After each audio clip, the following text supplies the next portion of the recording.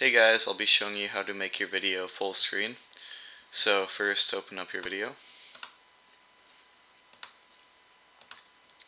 and click somewhere.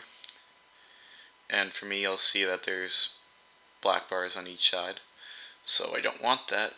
I will right click, go on properties, uncheck maintain aspect ratio, and you want to click disable resample and press OK.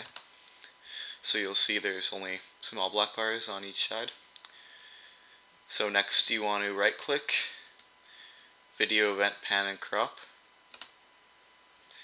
These will be highlighted when you first open it, so you want to uncheck these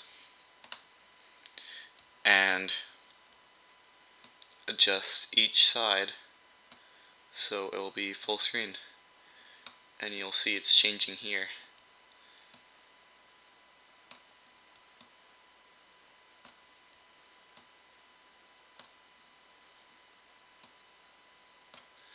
So that's basically it.